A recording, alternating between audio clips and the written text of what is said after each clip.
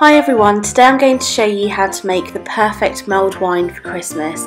You will need a bottle of red wine, preferably Chianti, but any good red wine will do, a lemon, 4 clementines, a lime, 150 grams of caster sugar, 6 cloves, a stick of cinnamon, 3 bay leaves, a vanilla pod and 2 star anise.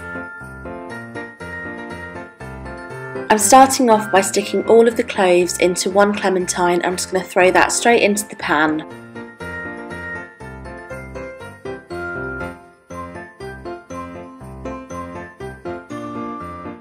Using a speed peeler, I'm just peeling off all the skin off the lime, the lemon and 2 or 3 of the clementines. The method that you use for this is entirely up to you. You can use the lemon zester if you want, but I didn't have one to hand.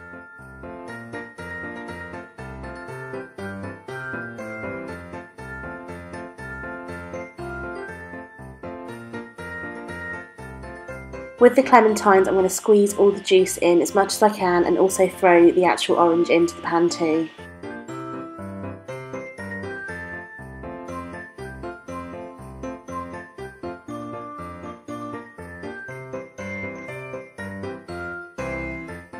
I'm slicing the vanilla pod lengthways and I'm going to throw the whole thing into the pan together with the cinnamon stick and all of the sugar.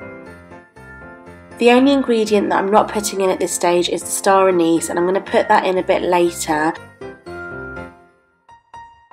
Next I'm going to take my bottle of wine and just pour enough just to cover the sugar that's already in the pan. I want to create a really thick syrupy base at first, and by doing this I need to boil it so the alcohol will be burnt off.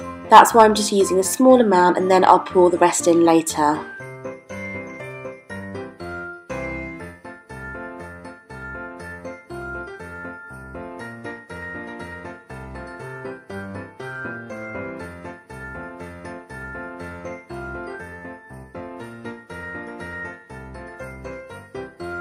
It took about 4 or 5 minutes to bring it to the boil. Then I'm going to add the star anise and add the rest of the wine. It's essential that you turn down the heat at this point because you just want it to simmer and not boil. By boiling it, you'd burn away all the alcohol, and once you've left it for about 10 minutes or so, I would just ladle it into some glasses and it's ready to serve.